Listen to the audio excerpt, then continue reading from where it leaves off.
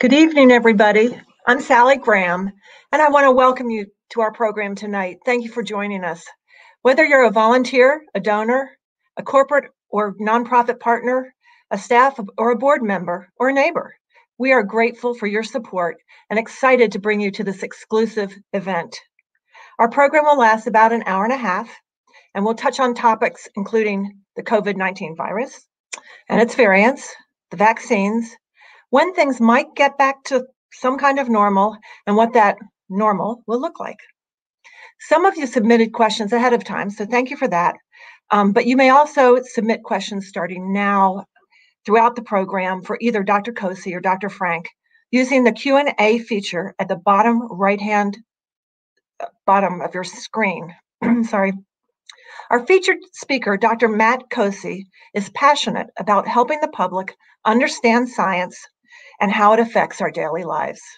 And this was a big subject to understand.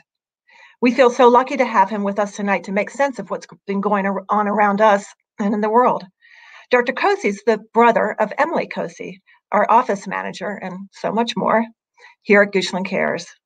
When Emily told us about his special area of research, we knew we needed to connect with him.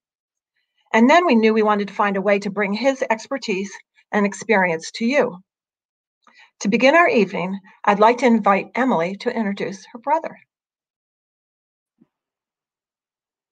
Thanks, Sally. I'm so pleased to welcome my brother, Dr. Matthew Koci, as our guest speaker for the night. Matt has a BS from Virginia Tech in biology, a master's in infectious diseases from the University of Georgia, and a PhD in pathology from the University of Georgia. He now works at NC State as a tenured professor of immunology, virology, and host pathogen interactions. He's authored over 51 journal article publications, teaches classes in agrosecurity and comparative immunology, and hosts programs to engage elementary through high school age children in the field of microbiology. Since the very beginning of the pandemic, Matt's been our family's very own personal virus encyclopedia, thanks to his past research, passion for public health, and dedication to decoding the most complicated answers for the layman. I'm very excited that he's willing to share his expert knowledge with all of us tonight, so let's go ahead and get started with this presentation.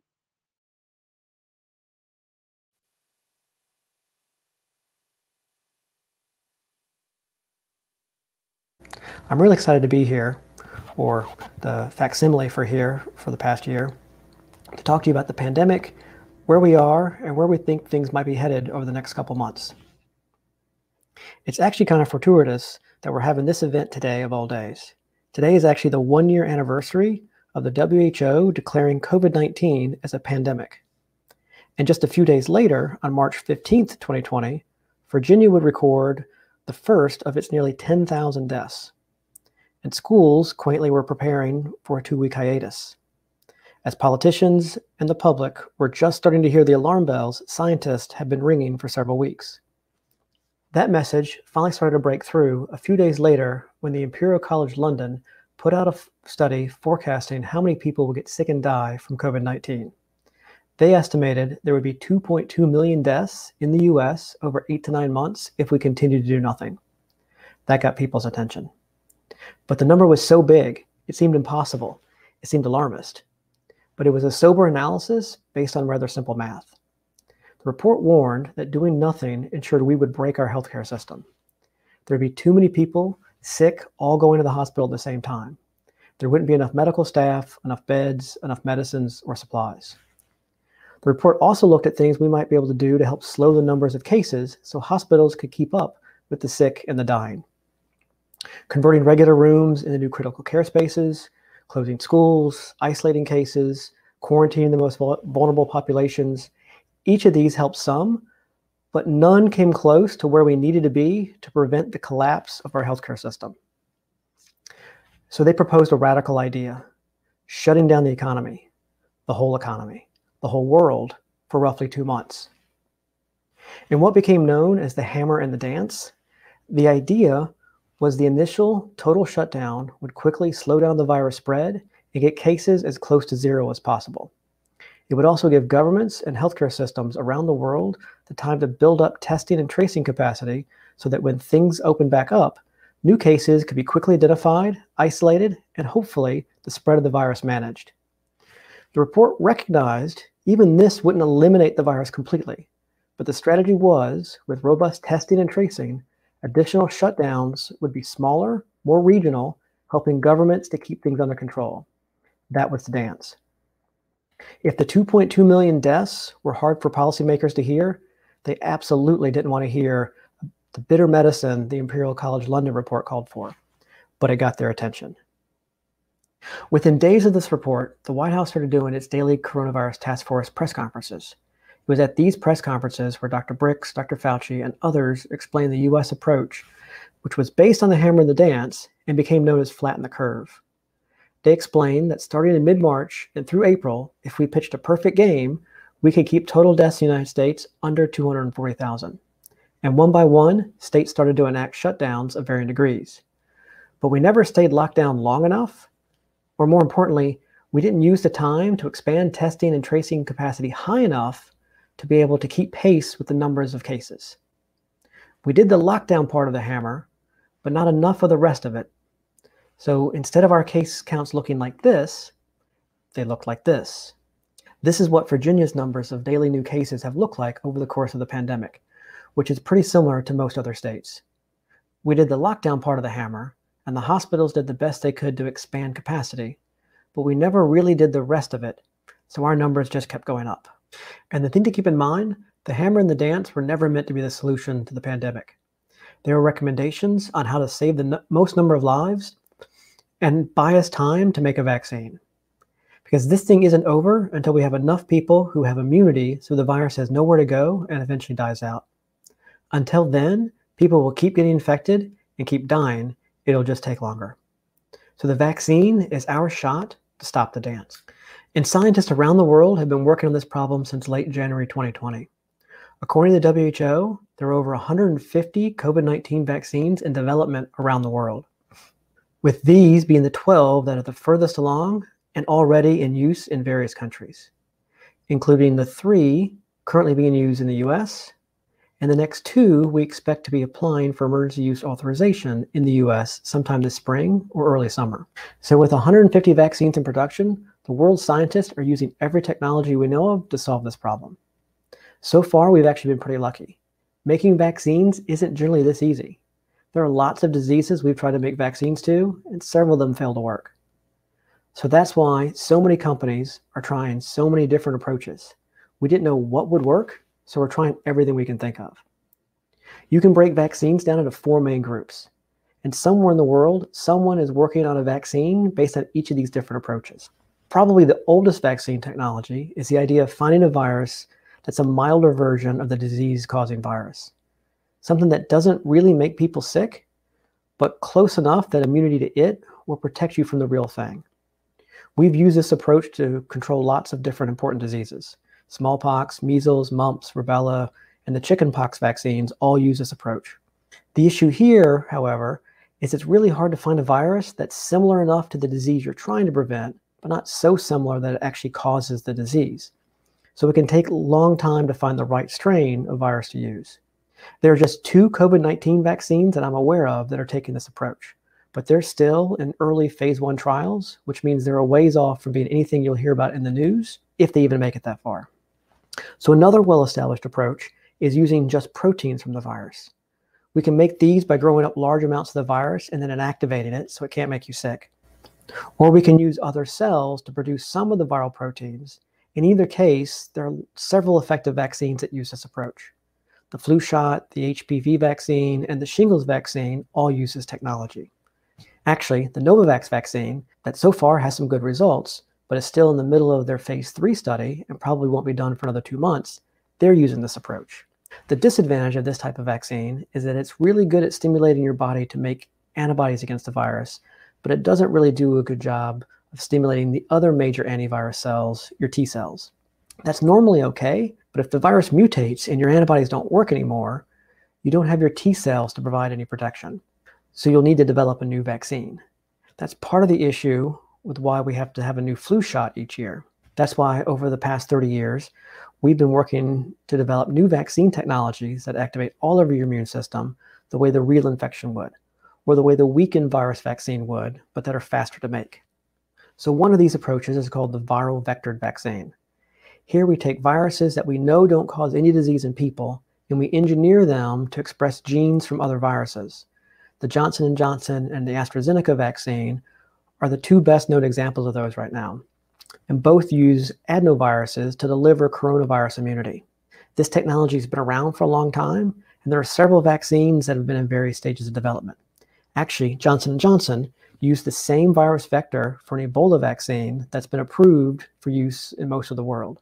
So then the last approach involves the use of injecting genes for some of the viral proteins in the form of either RNA or DNA. This skips the need for finding a harmless virus to put these genes in, like with the last approach, so it makes it much faster for responding to situations like this. There have been lots of clinical trials for this technology, but now the Moderna and Pfizer COVID-19 vaccines are without question the most successful of this vaccine type. The issue with these vaccines, and the reason why you haven't heard of them before, is not because they're so new or because the technology is still experimental. It's because of business and market forces, not necessarily medical or biological reasons. As you've heard on the news, these vaccines need to be kept really cold, in freezers that cost around $15,000 each and only have a lifespan of around 5 to 10 years. If you're just talking about the shingles vaccine, no doctor or pharmacist is going to invest in these types of freezers, not when there are other vaccines that do a good job and don't require all this special equipment. You need a special circumstance to make that make sense. A global pandemic where the government has essentially said, get it done and we'll cover the cost. Now the market forces work in your favor and you can take advantage of the speed this production approach offers. But I can't stress enough how lucky we've been with these vaccines. I mean, our understanding of how to make vaccines has gotten a lot better, but still, so far, just about every vaccine we've tried in the US, Europe, Russia, China, India, all appear to be highly effective. If you remember back to when the campaign to make vaccines started, the threshold of effectiveness we were hoping for was just 50%. We now have 3 vaccines that appear to be nearly 100% effective at preventing hospitalizations and deaths. But it's really hard to compare these vaccines head to head. Each company tested their vaccines slightly differently. And the J&J vaccine was tested later in the year and in different countries, so it was challenged with different viruses. The South African strain, the UK strain, the Brazil strain didn't exist, or if they did, they were only minor players in the number of infections at the time the 2 mRNA vaccines were being tested. I know a lot of people look at the numbers of how effective these vaccines are at preventing mild disease and think, I don't want something that's just 57% effective. Focus on the fact that all of these keep you out of the hospital, and more importantly, keep you out of the ground. But vaccines have zero effectiveness sitting on a shelf. They need to be in people's arms. For us to start putting this pandemic behind us, we need to get people vaccinated. And we actually have some good news on that front. While we've seen survey results over the past several months suggesting that at best, half of the public was planning to get vaccinated, now that the vaccines are here and people know others who've gotten vaccinated and they didn't develop gills or grow horns, we're seeing more people planning to get the vaccine than we were even just a few months ago. However, we still have work to do if we're going to get enough people vaccinated to start to control this virus. So what are the major reasons why people might not get the vaccine? Concerns about side effects. They felt the vaccines were rushed or produced too quickly. They want to know more about how well they work. They have general distrust of the medical system, or they don't think they need it, or they just don't get vaccines in general of any kind. Let's go through each of these some. First, regarding side effects. I'm not going to go into stats about how many people are experiencing sore arms or developing fevers after they got their shots. I'm not that kind of doctor, so it's probably best to leave those questions for Dr. Franck's. But I can go into some more of the outlandish myths about side effects. The first one, that you can actually get COVID-19 from vaccine. I've seen reports that as many as 1 in 3 people believe this. Since we just went over the different vaccine technologies, you now know there's no live COVID-19 in any of these vaccines. So there's no way you can get COVID-19 from the vaccine. I think some people may be confusing the fact that some people experience a short fever, maybe some mild to moderate flu-like symptoms after getting the vaccine, but that's your immune system reacting to the vaccine, doing its job, not COVID-19. Another big one I hear is this rumor going around Facebook and social media saying that the vaccine will cause miscarriages or fertility issues because the protein that the vaccine targets has 4 amino acids in a row in common with the protein that plays a role in placental development. That's not true. First, if it was, everyone who got COVID-19 would have fertility issues, since the protein the vaccine targets is part of the coronavirus. Second, the immune system needs between 8 and 16 amino acids to recognize something, so 4 is just too short. And third, actually, when I first heard this rumor, my initial response was, only 4? That's pretty low. Proteins are made up of amino acids. There are 21 amino acids in humans. Given that all the proteins across all your cells are all made up of different combinations of just 21 different building blocks, there are bound to be lots of short regions where the same amino acid, 3 or 4 runs, show up linked together. So there's bound to be some short string of similarities between any 2 proteins just by chance. So going back to the list of reasons why people don't get the vaccine, the next one is the concern that these vaccines were rushed. When all you heard from March to November was it normally takes a decade to make vaccines, when they named the program Operation Warp Speed, and then we have a vaccine in 9 months, this is an entirely unreasonable concern for people to have. But let me try to explain why this shouldn't worry you. It normally takes years, maybe even a decade or more, to bring a vaccine to market, because making vaccines is expensive and biotech companies move very methodically to make sure they will recoup all of their development costs later. So at each stage of the process, there are lengthy discussions about progress, the strength of the data, if the project's on budget, if it's on time, has the market changed, what's it going to cost for the next phase of development, and where's that money going to come from?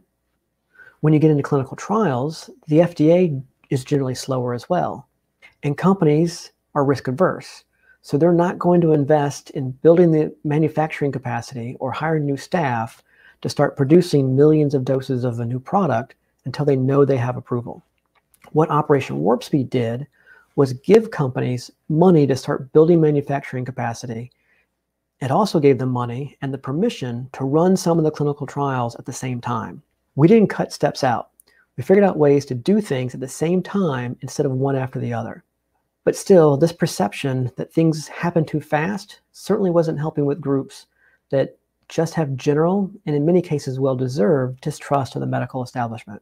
But there's good news here too. Outreach seems to be working, especially to African American communities. You can see a major uptick in the number of people saying they plan to get the vaccine starting in December all the way through now. Actually, African Americans now have the highest level of interest in getting vaccinated. But there are still some who need convincing.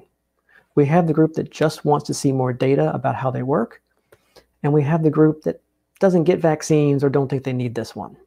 To borrow a concept from business and marketing, these people fit into what's known as the law of diffusion of innovation. Some people just don't like to be first. They need to see other people do it and not have a bad experience before they'll join in. I'm not concerned about these people. They'll come around. But it's the last group, the laggards, that we have to work on. Based on the latest surveys, the definitely won't and the probably won't groups make up about 30% of the population. We need to win over as many of these people as possible so we have the best chance of reaching herd immunity, especially since for now, the vaccine is not approved for use in kids under 16. That's a considerable amount of the population not eligible for vaccination. So we need to get as many adults to do their part to get us to herd immunity so we can protect those who can't get the vaccine. But what is herd immunity? At its most simple, it's when enough people in a population are immune to a disease such that there aren't enough new victims for the virus to spread to, and an outbreak dies out before the virus has a chance to infect those who aren't vaccinated. So the herd protects the vulnerable. But what does that really mean? Let's look at a couple of simple cartoon examples. The population on the left has no immunity to COVID-19. The population on the right has 30% of the people have immunity, shown in the blue figures. And then someone in each population gets infected. With a disease like COVID-19, each infected person, on average, infects 3 new people. So roughly a week later, that one person has infected 3 people, and so on, and so on, and so on. But you'll notice that the virus spreads a little slower in the population on the right. But the take-home message here is that with just 30% of the population with immunity, the only people protected from the disease were those with immunity. But what if half the population had immunity? Let's compare 30% and 50%. We have our infected person introducing the virus to the 2 populations, and it spreads week by week to new susceptible people.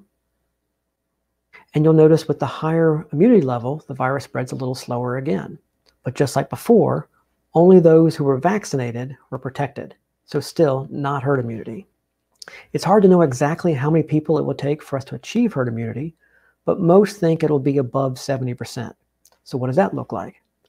The infection starts with our patient 0, but there's only one person in the population in close contact to patient 0 who isn't already immune, and no susceptible people in close contact to that second person. So there's nowhere for the virus to go, and the outbreak flames out. So about 25% of the population who weren't vaccinated were still protected from the virus. There are always people in the population who can't get a vaccine for any number of reasons. Babies and little kids, cancer patients, organ transplant patients, immunocompromised. Herd immunity helps us make sure we can protect them too. That's why vaccines are one of the greatest inventions of all human history. But you've likely heard a lot of people saying, we don't need vaccines to get herd immunity. And on paper, that makes intuitive sense. Those that survive infection should have immunity. And so if enough people get sick and recover, at some point, we should end up with enough immunity that protects others. But 1, that approach condemns a lot of people to death. 2, that's not really how things work. There are lots of diseases we've successfully controlled or even eradicated using vaccines. Smallpox, polio, measles, mumps, rubella, chickenpox, tetanus, whooping cough, Hep A, Hep B, and so on and so on. But I really can't think of a single disease we've controlled from natural herd immunity. Bieber fever, maybe. The thing is, if herd immunity happened naturally, viruses would bring about their own extinction. That's not how nature works. That's not how natural selection works. Viruses spread at a rate and mutate at a rate so that there's always enough victims. And that's the other thing herd immunity will help protect us from, the emergence of new variants. Every one of those infected people is another opportunity for the virus to mutate. The more infected people you have, the more variants you're going to get, which means it's just a matter of time before one evolves that's different enough that can infect people who've already recovered or who have some level of immunity. So now that we have the vaccine, we're in a race to get enough people immunized before the virus changes so much that the vaccine doesn't work. Right now, there are 3 variants that we're the most concerned about. The first of these is B117. That was first recognized in the UK. This one seems to be about 50 to 80% more infectious, maybe as much as 64% more deadly. It also has the ability to evade some, but not all antibodies. So some of the monoclonal antibody therapies, like the one President Trump got, might not work against this variant. So far, all data says the vaccines do work against this variant, which is good because it's pretty much everywhere in the US right now. The next variant we're worried about is B1351, which was first discovered in South Africa. Like the UK variant, it's more infectious, probably more deadly, but unlike the UK variant, it seems to be able to infect people who've already recovered from other variants of COVID-19. The good news, while the vaccine isn't as effective against this variant as it is others, it does offer some protection. Then the last of the 3 variants is B1, which was first discovered in Brazil. Like the South African variant, the most troubling issue with this one is it seems to be able to infect people who've already recovered from earlier variants of COVID-19. And vaccines only provide partial immunity. However, we do have good news on the variant front, as all the companies who are working on vaccines are now working to develop strategies to help ensure protection against these variants and potential others. Whether those will be new vaccines, additional boosters of existing vaccines, or some combination, we don't know yet, but they're being worked on. So with the emergence of these variants and the several others that we're keeping an eye on, it makes it difficult to know exactly what the next several months might look like, or even a year or 2. But I'm optimistic that we're on our way out of this mess. The best way to keep this virus from mutating and spreading is to immunize people faster than it can spread. We're doing that now, at least in the developed countries. At some point, by early summer, I hope, the developed countries need to start assisting poorer countries with their vaccine programs. We're a global economy, and this is a global disease. It doesn't do us any good to control it here for a while, only let it cook and boil over somewhere else. It'll find its way here again. This won't be completely over anywhere until it's under control everywhere. But assuming we do that, and assuming none of the variants prove to be more problematic than the ones we already know about right now, I expect that by midsummer, things will start to look like they used to. Shops and restaurants will be more or less at capacity, movie theaters will be open again, travel will be largely back. Some large indoor events still might be limited, but outdoor events will be back. How quickly this happens is up to us. If we open too quickly, we could be right back where we were in December or January, losing a 9/11's worth of Americans every day, and numb to the staggering numbers. Keep in mind, while case numbers are falling, we still have as many daily cases as we had in November. And we're still averaging about 1,700 deaths a day.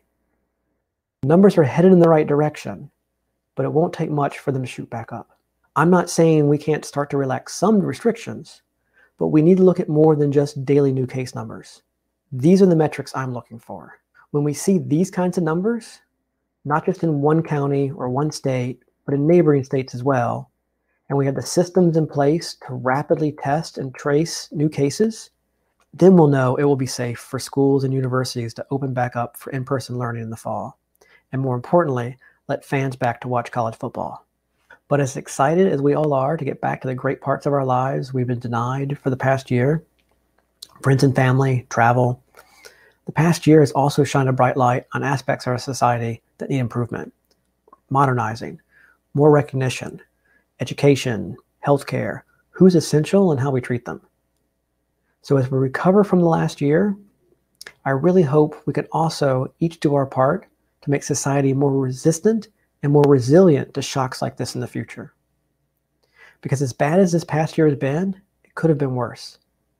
Nature has given us several warning shots over the past 20 years, and there's no reason to think there won't be more to come.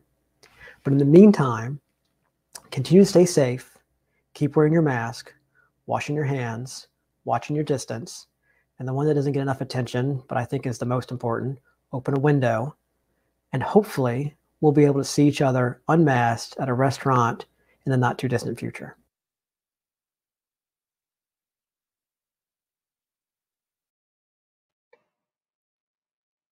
Thank you, Dr. Koci. That was a lot of wonderful information. If you're like I am and you're not sure you could really absorb all that in one shot, we will be sending you a link to the recording of Dr. Koci's talk, so not to worry. And we're really happy to have Dr. Koci here with us live to answer some of your questions. Hi, Dr. Koci. Hello. Good evening. Great to be here. We really appreciate you being here with us. We had several questions that people had submitted ahead of time. The first one is from Wendy. She says, I was part of the AstraZeneca phase 3 trial. I'm positive for antibodies. When available to me, should I get a messenger vaccine? If so, do you recommend one shot or two? So that's a great question, and I've been asked that before. I'll apologize in advance. I don't have a good answer. I guess the first thing would always be decisions like that ultimately need to be between you and your doctor.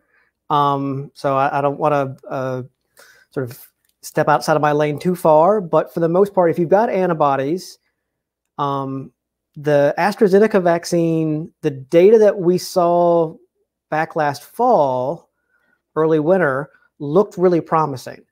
And it looked like it was just as effective or nearly as effective as the vaccines we've got now. Why we haven't seen more data from them since then is curious.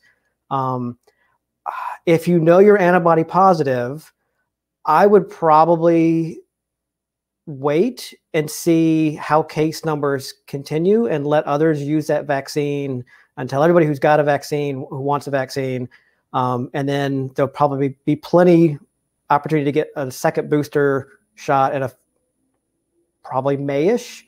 If you were antibody negative, I'd probably have a different answer. But since you know you're antibody positive, I think waiting and seeing how things unfold, if case numbers start to shoot back up, if new variants start to come out, or data comes out from AstraZeneca that suggests it's not as effective as the others, then I would almost certainly try and find either the J&J or one of the two mRNA vaccines. Should you get one shot or two? Haven't already gotten the AstraZeneca vaccine, probably don't need both shots.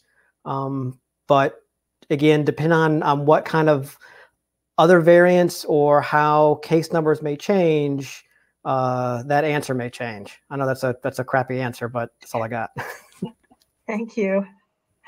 Another question is from Susan.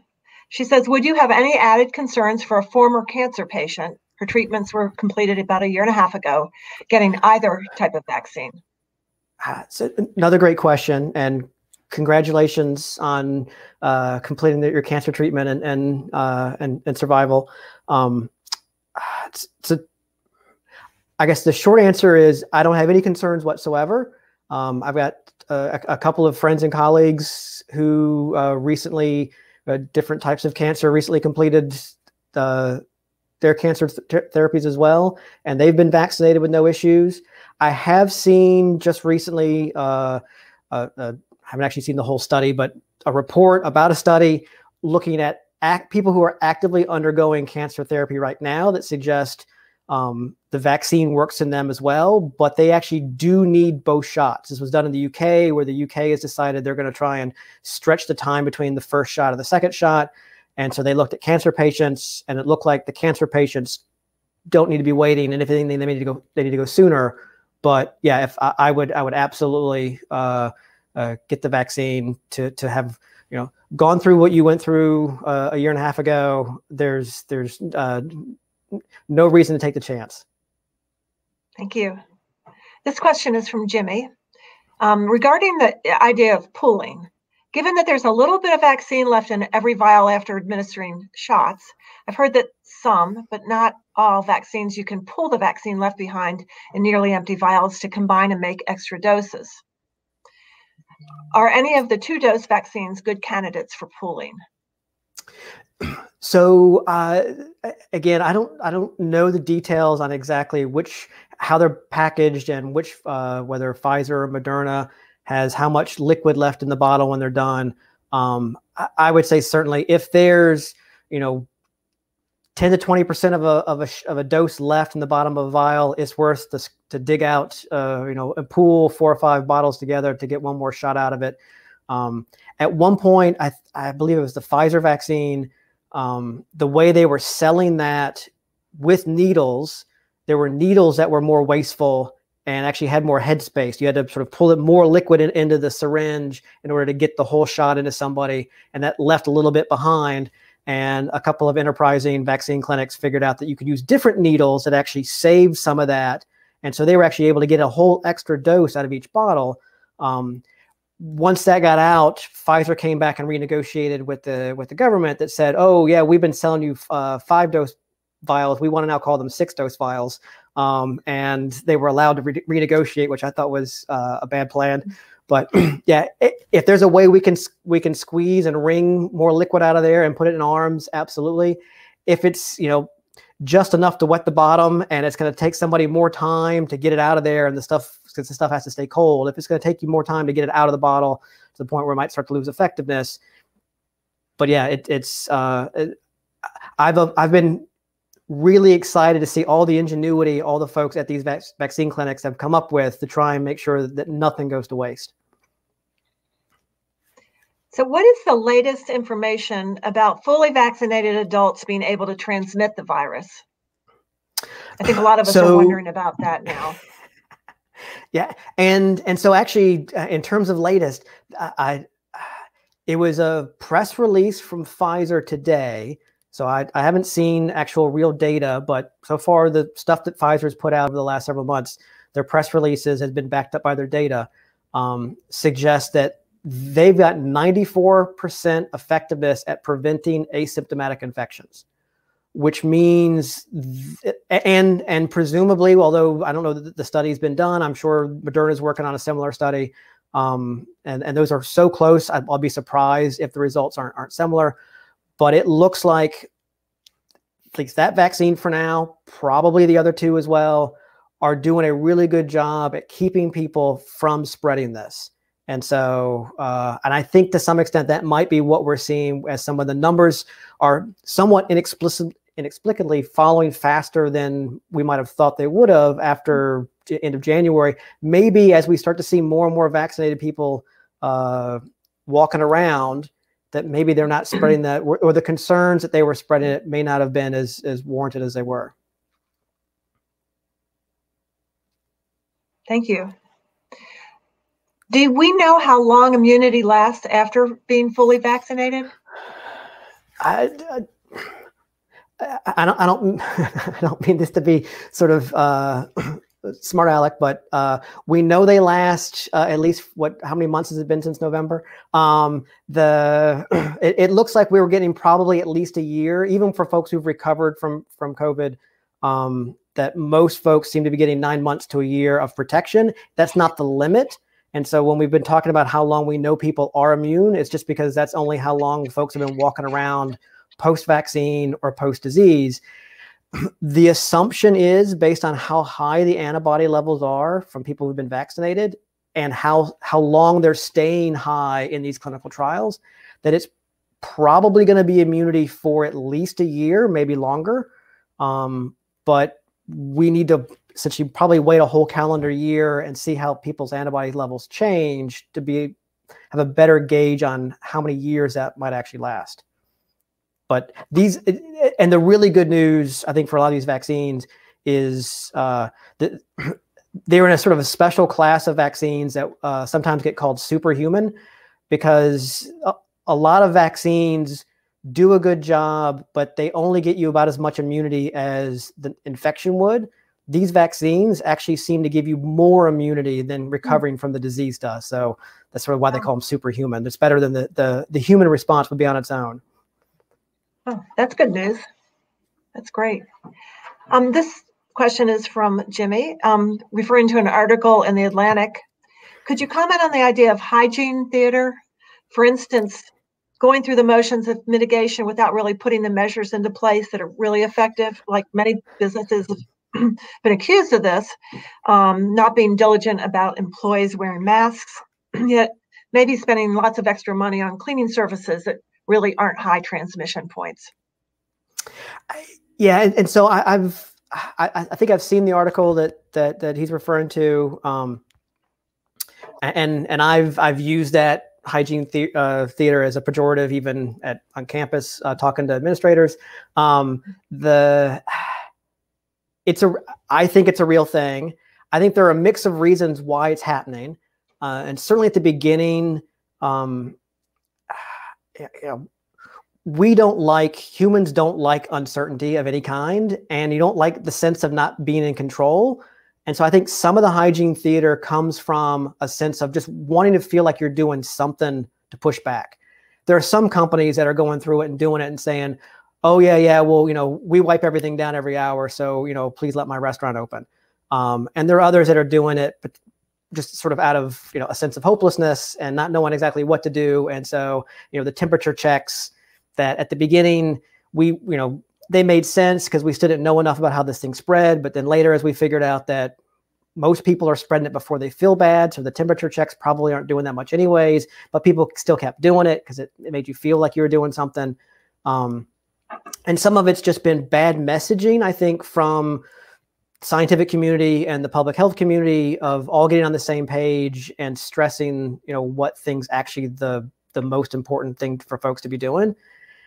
And I do know some folks, restaurants and grocery stores and such, that are spending tons of money on cleaning products and stuff that they think is probably hygiene theater too, but they're also doing it, and they're doing other things, and they're trying to these companies are trying to keep their employees wearing masks and their customers wearing masks, but they're still sinking money into stuff that they don't think is really working. But at the same time, their attitude is, I would hate it if somebody who came to my establishment got sick. I got to do, whether it works or not, I'll feel better knowing I tried. And so, but to Jimmy's point, if we spend too much time on the things that just make us feel better and not focus on the things that are actually going to do a better job of preventing the infection, like wearing a mask, like proper ventilation and open windows, or using HVAC systems that circulate the air more frequently, and things of that nature. And schools watching different plans for opening schools. And this is sort of where it came up on our campus of, 6 feet there's nothing magical about 6 feet. The virus doesn't immediately just sort of fall out of the air at 6 feet. 6 feet is just sort of where you start to get less spray from the person next to you talking. And so, but schools are like, well, we don't have the space to separate people by 6 feet, so we're going to do 3 feet. Well, that's not really, it's doing that to make you feel like you did something. But yeah, no, it's an important topic, and hopefully as we've gotten smarter about this, and now as vaccines are coming out, we'll be able to dial back on some of these things that were more feel-good measures and focus more on the stuff that's actually working. So this is a question that's not going to come up at the bottom of the screen, but it builds on what you just talked about a little bit. For businesses who are going back in place, people are going back to their offices, or even those of us who have been in our offices, what do you think about temperature checks? Are they effective at all? So I don't know. I mean, the places that are doing them sort of as more or less their only check is and I'll say this, and it depends on what type of establishment you are. If you're a restaurant or a bar or some place where sick people don't normally go, versus a pharmacy or a place where folks who have medical issues might show up, and you may have a more higher likelihood that somebody with a fever or whatever else who might have COVID might show up there versus a different establishment. Some places that makes more sense than others. Talking to friends who are seeing patients, I think the last time one told me that out of the last 6 to 8 months, she'd only seen maybe 1/3 of the COVID positive patients she saw had a fever. But that was different than when she was seeing patients earlier on. And so things have changed, and she wasn't sure if that was the population who was getting infected or how they were pre-screening people. Because at the very early, you couldn't even go to the hospital unless you had a fever. And so, how much of it is how we were looking at things before versus now. But I don't think they're useless. I think the temperature checks play a role, but it's all these things were, none of them were bulletproof vest. At best, they were just different screen doors, and we were trying to line up the holes in the screen door just right to plug up all the holes. And so if you get all those different things that each one catches a few people as they get through all 4 or 5 layers of these different mitigation factors, hopefully nobody or very few people make it to the other side. Thank you. Thanks. So this question is also from Jimmy, referring to the same article in the Atlantic. When the polio vaccine was declared safe and effective, people literally danced in the streets. So this is maybe when we had the COVID vaccine, which has been very effective. There's been some celebration, but there's been also a lot of hesitation. People, the media focuses on the negative. You still have to wear a mask. You still have to socially distance.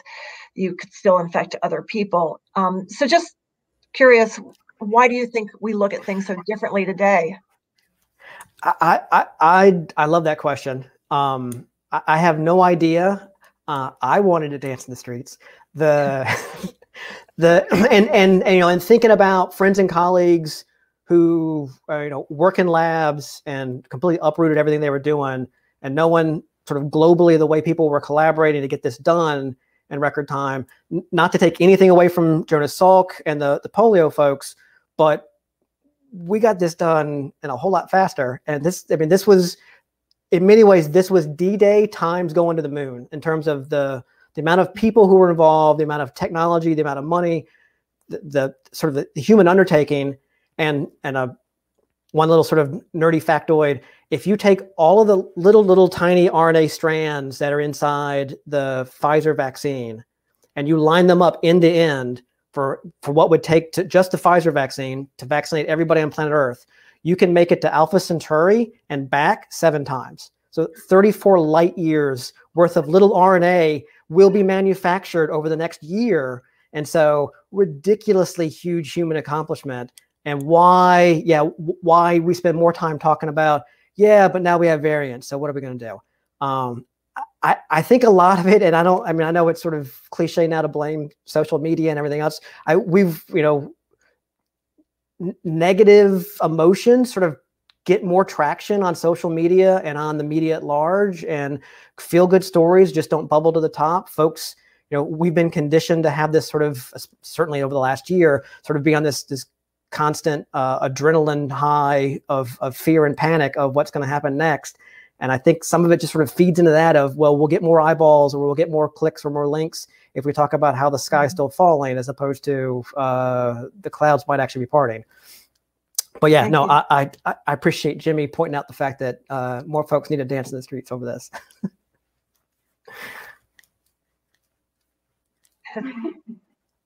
How do you explain people being right next to another person who has it, but they don't get it? I don't. Well, and I guess 2 things. One, so there's a concept in infectious diseases. Not all of them follow this rule, but COVID seems to be following this rule pretty closely. It's this, they call it the 80-20 rule, where 80% of your new cases come from 20% of your current cases. That actually most of the people who are infected, we talk about, and even in the diagram or the cartoon that I use, that on average, 1 person infects 3 people. But for the most part, most infected people aren't really infecting that many other people, but we'll have these sort of super spreaders where in a population, and sometimes it's the person, sometimes, and probably more often, it's the circumstances. Were they on a bus? Were they, sort of trapped with people for a long period of time, all breathing the same air? Were they the choir that outbreak that happened in Washington, the early part of probably around late March last year, that where 15 people got infected. And some folks, since this is sort of aerosol and respiratory, some folks just are better projectors. And we've even seen this with flu. And I when I talk to little kids about flu, there's a great Mythbusters episode where they actually track how far a sneeze will go. And I think some of it comes down to, for this virus, it seems it's more the fine particles that hang in the air that you breathe in and get deep down in your lungs. We're better at infecting people than the big droplets. And both are doing it. But at the same time, if you're close to somebody who's coughing and hacking and whatever else, you turn, you pick up your shirt or whatever else, you're sort of protecting yourself. Or if they sneeze and you actually feel wet, you go to immediately go to the bathroom and wash yourself off. If you're on the other side of the room, 50 feet away, you don't otherwise really think or expect that cough or that sneeze is going to waft in the air and float all the way across the room. And so the folks who are further away don't know they were infected or don't know they were exposed even. And so they don't go and wash their hands right away, or they don't do anything to try and protect themselves. And so some of that may just be, if you don't know you've been exposed, you don't do anything to minimize you getting sick. And at least in South Korea and some of the other countries where they've done a much better job at being able to track more trace more cases than we have, it's been really interesting to watch some of the data come out of certain restaurants where they can actually map the infected person and all the people in the restaurant who got sick. And some of them weren't at the table with the sick person. They were at a table on the other side of the restaurant because the sick person was under the air conditioning vent that was blowing air in a way that the current was going away from their table mates and taking it off and then bouncing off a wall and catching it. And then so the person who was on the drop zone on the other side of the room, they're the one who got sick. And so, this this outbreak has forced biologists and industrial engineers to talk to each other at a level that's never happened before, to understand. We need to understand air currents better. They need to understand some of the biological aspects of why viruses survive where they survive. And some of the collaborations that have come out of the last year of trying to figure this stuff out have been really cool to sort of see. Thank you. This is from Dave. Are specific ethnic groups at higher risk of hospitalization and death from COVID after infection?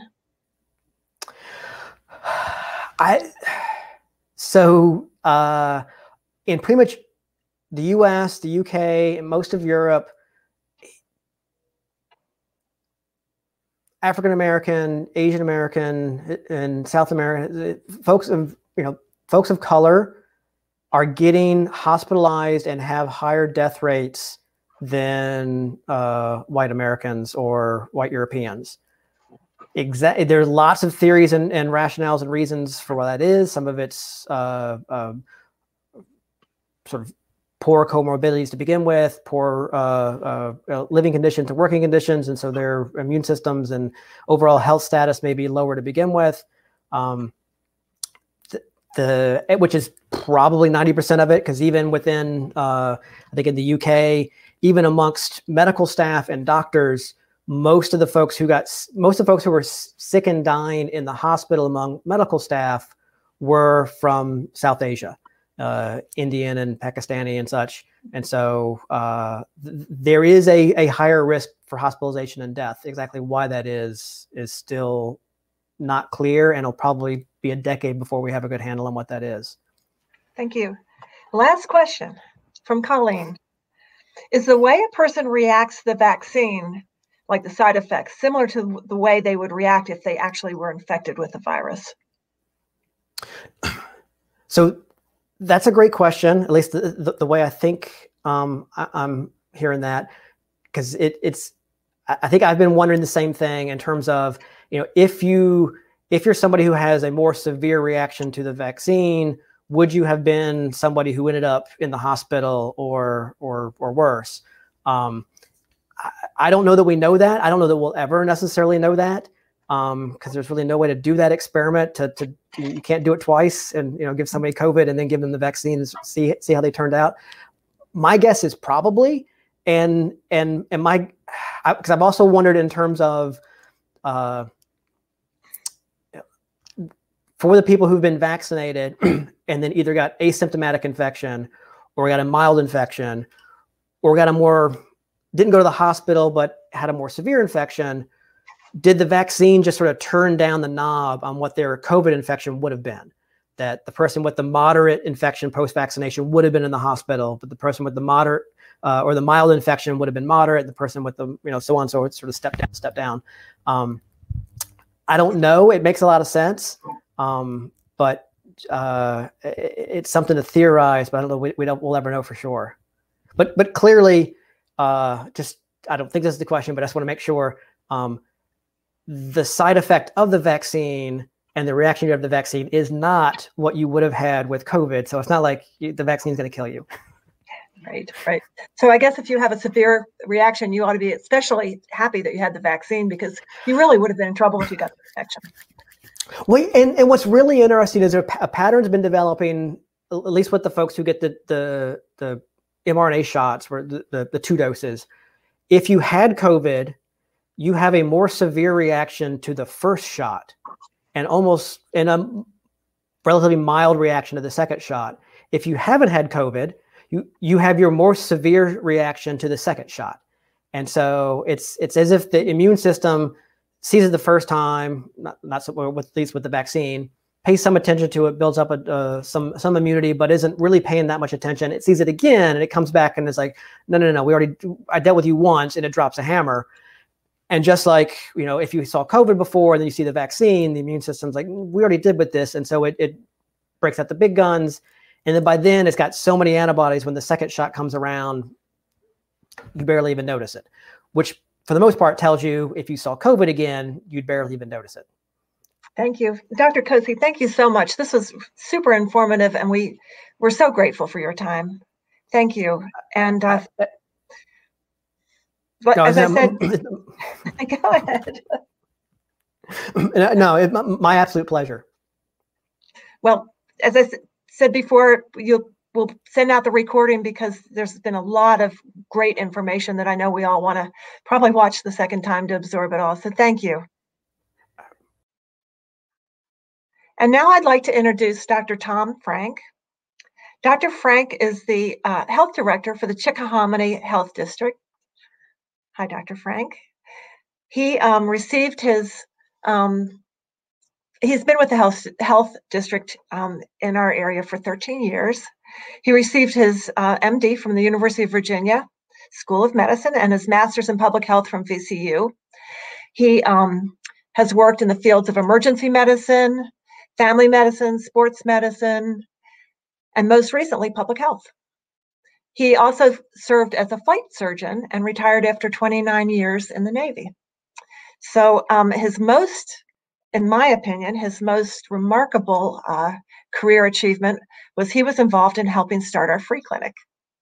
So welcome, Dr. Franck. He'll give us a quick update to our area, specifically Goochland and surrounding areas, and then we've got some questions submitted by the audience.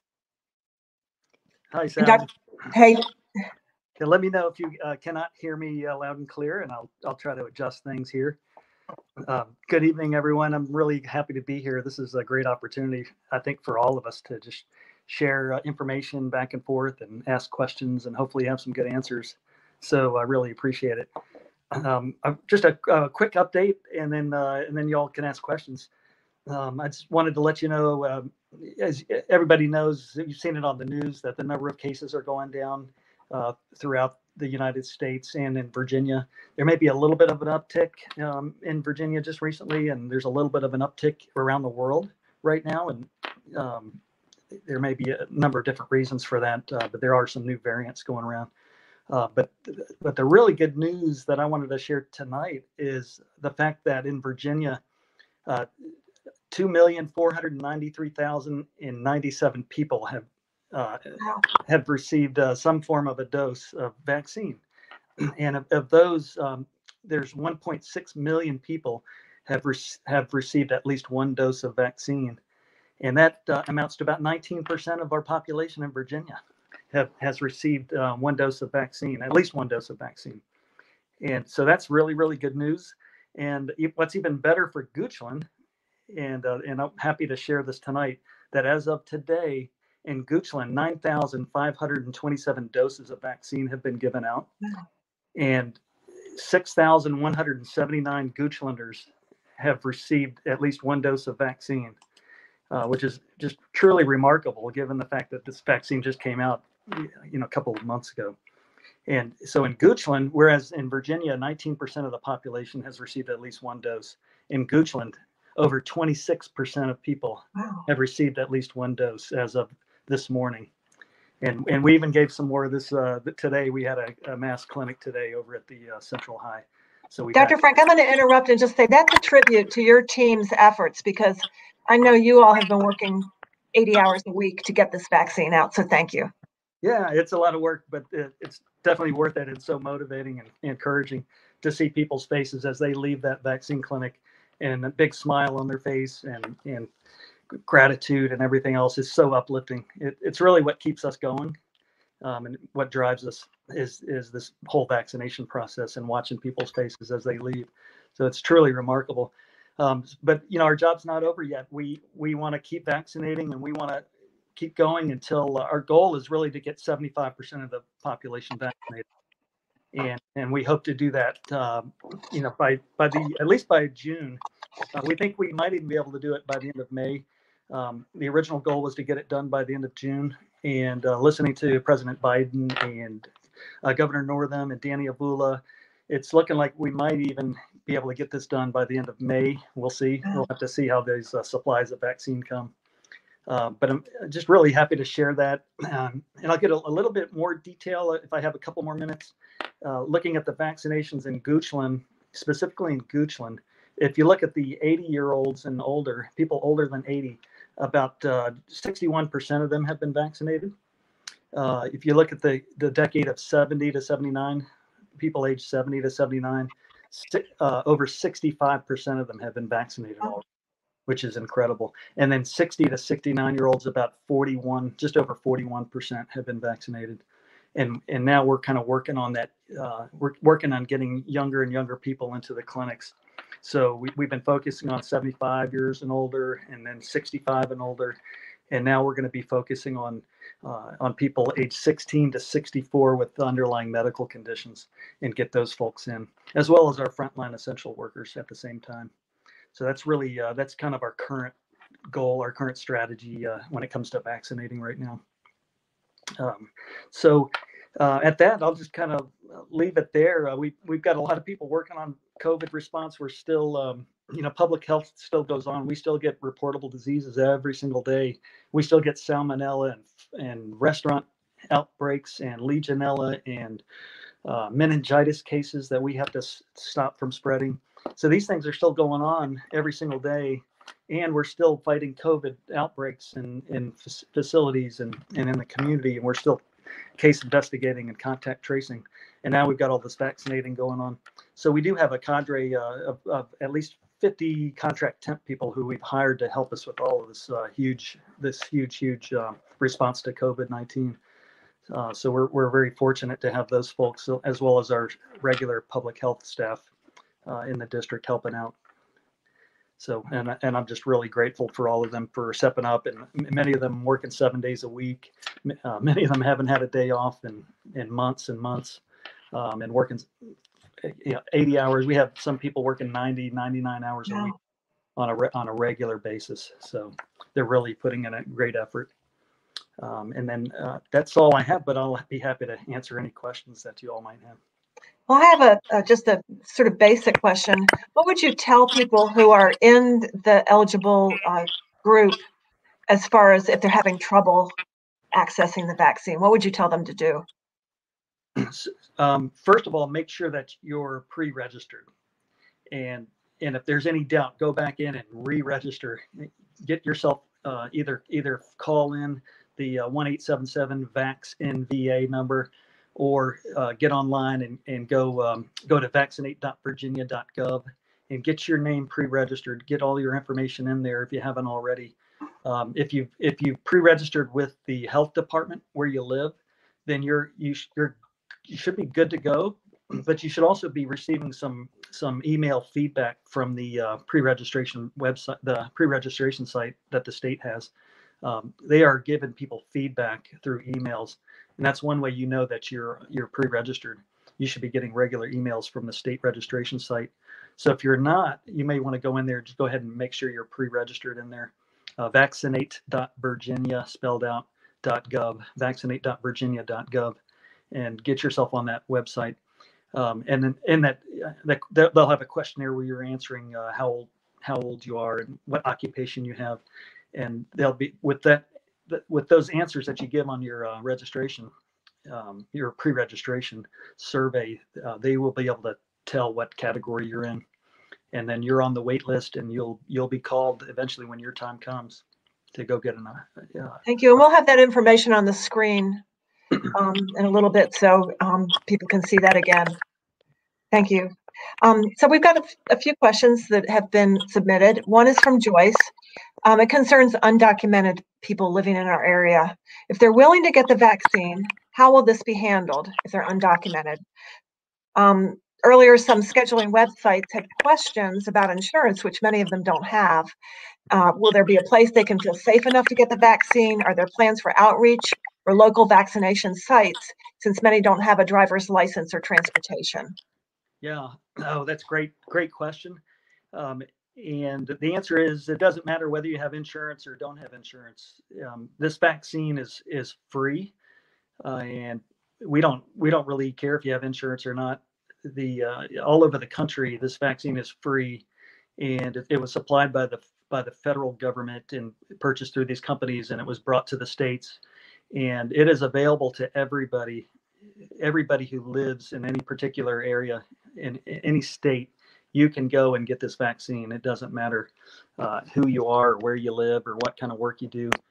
Once you're eligible, once your category comes up and you're eligible to receive that vaccine, there is no turning anybody away. We will give that vaccine out, and it's free, and there's no insurance is required.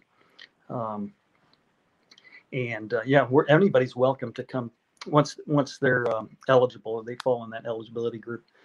We will welcome anybody into one of our clinics. Is there anything in the registration process that would make them feel they're vulnerable to IHS, to being tracked, or? I mean, there's always supported. Anytime anybody has an online registration form, some people feel intimidated by that.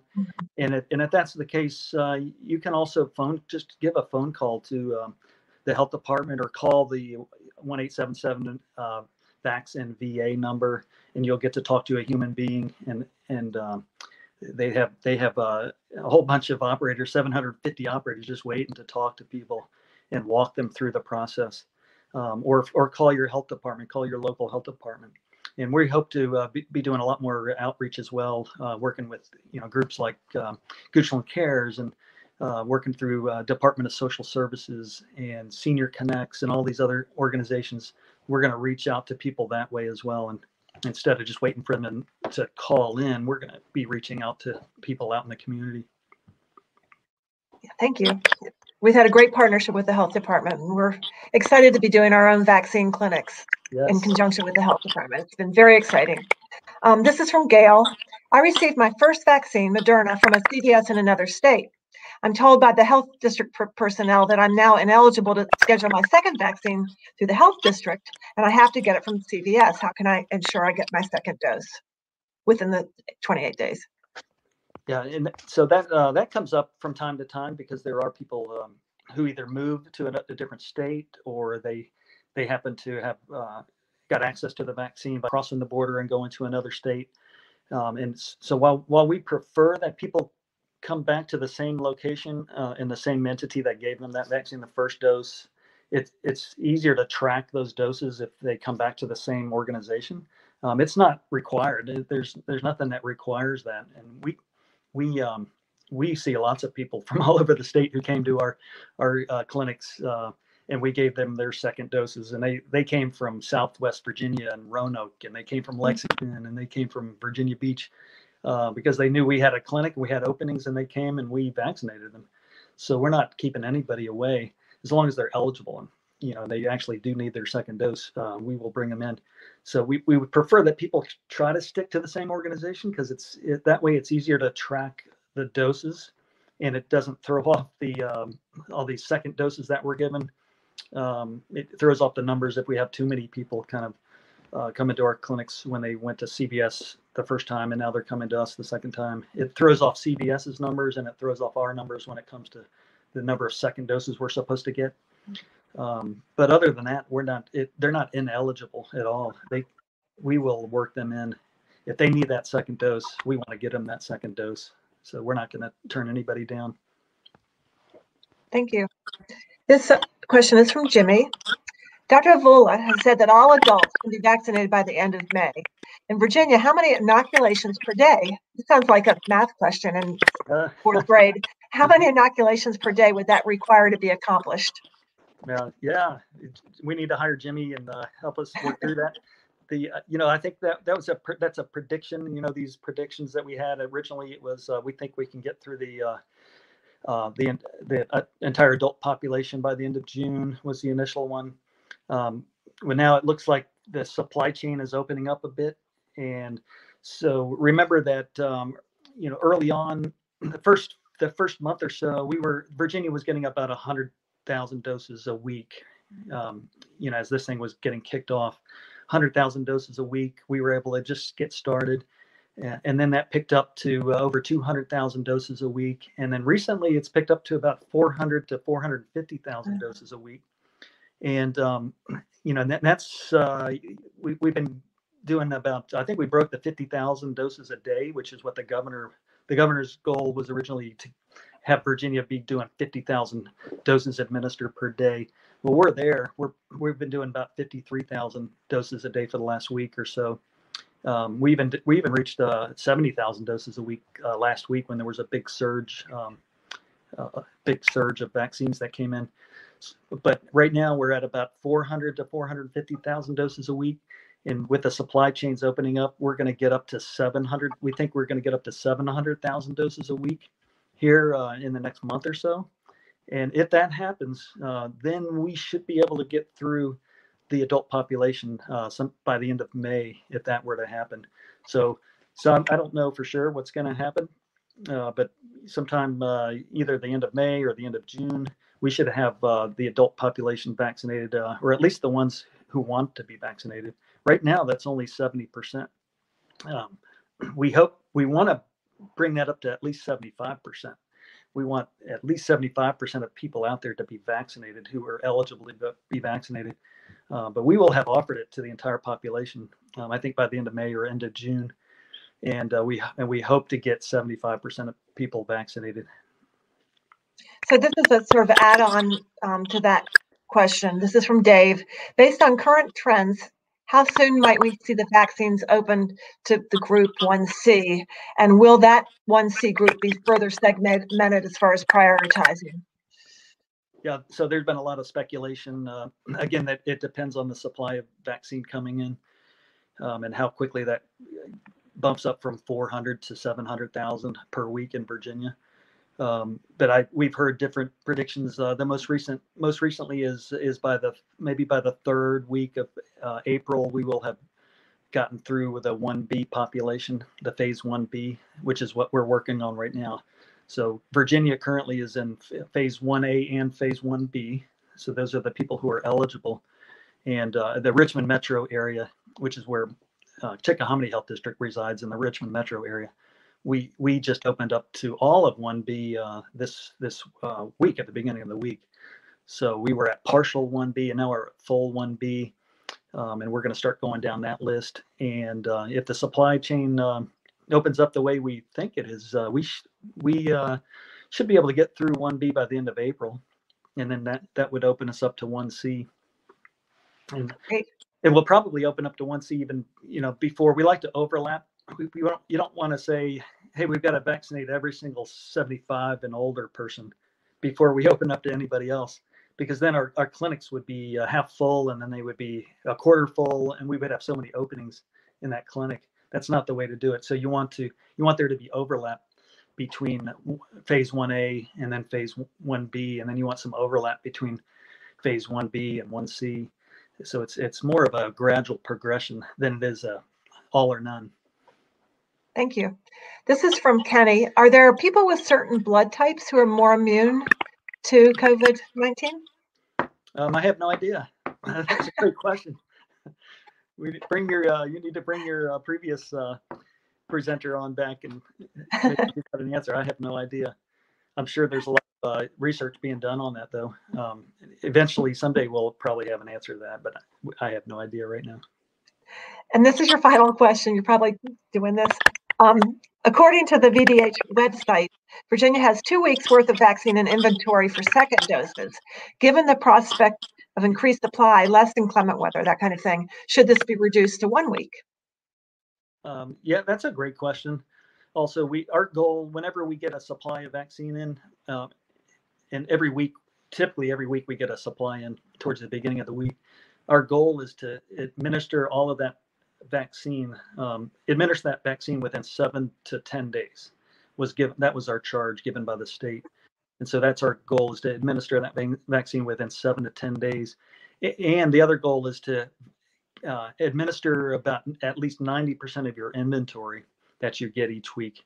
Try to administer 90% of it. But I also think it's important to have at least some surplus supply at the end of the week, because you never know what's going to happen the following week. The weather was one example. We had that really bad weather week, and we didn't get any supply in that week. And those districts that didn't have any supply were out of luck. They had to cancel all of their clinics, whether the weather was bad or not. The following week, they had to cancel clinics. But those districts that had at least a little bit of supply left were able to keep some clinics going and keep vaccinating. And weather is not the only thing that could cancel, that could mess you up. Yeah, you could have a transportation accident where that vaccine got destroyed, for example, and then there goes your shipment of 10,000 vaccines you were supposed to get that week, because maybe the delivery truck got in an accident and that vaccine is no good anymore. So you always have to have contingency plans. In my book, always have. I like to have at least enough supply to get me through at least a couple more clinics the next week, and because sometimes the vaccine might be delayed too by a day or two, and then if you don't have any for your Tuesday clinic, you're out of luck. So I want to make sure I always have a little bit of supply left for the next week. I thought you were a Boy Scout. Yeah. Well, yeah, a long time ago, maybe. Yeah. So we have Dr. Koci is standing by, and he's given us an answer to the question. He says, O and O negative tend to be fewer and less severe, but just barely lower. They're not resistant to it. They can still get it and still die. So there's the answer to that. Yeah. So is there anything else, Dr. Franck, that you want this group to know? This is mostly people who are local. Anything they need to know about this whole effort, which is incredible? Yeah, I would reiterate what Dr. Koci said about just the whole fact that we have vaccine available at all is a miracle. I mean, it's just a tremendous feat that required all kinds of ingenuity and hard work and science and manufacturing process to get a vaccine out in less than a year from when the pandemic started in Virginia. We have a vaccine that came out in less than a year. Is just truly unbelievable. I never would have believed that a year ago. I never would have even imagined that could happen. And so we are just extremely fortunate to be part of this era where we can have technology and science that can produce something like this that works so well in a vaccine that's vaccines that are 95% effective and almost 100% effective at preventing hospitalizations and almost 100% effective at preventing deaths in people. That's just an incredible feat of science and technology and art and hard work and ingenuity. And so we're just extremely fortunate to be living at the time we're living right now. So we should be dancing in the street. We are, yeah. Should be. We were dancing for joy, and it was like the first glimmer of hope when that vaccine announcement came out. We finally started to see light at the end of the tunnel, and that light's getting bigger and bigger, and we're having more and more hope and encouragement, and it's really what keeps us going. Thank you. And I need to bring the program to a close, so I want to thank Dr. Franck and Dr. Koci for their time. We know how incredibly busy you are, and we really, really appreciate you taking the time to be with us tonight. So I just can't tell you how grateful we are. And to all of you who joined us online, thank you for your interest and your participation. Your support makes us strong, and that's why GoochlandCares is able to meet the challenges of a year like 2020. And it's not over. Pain's still there, hunger's still there, homelessness is still there, the pandemic's still with us. There's a lot of uncertainty, but one thing's certain is you. The GoochlandCares family wishes you and your family a healthy and happy 2021. So I want to thank you and say good night. And as you can see, the information about signing up, if you haven't done so already, is on the screen. And I wish you a happy and safe 2021. Thank you.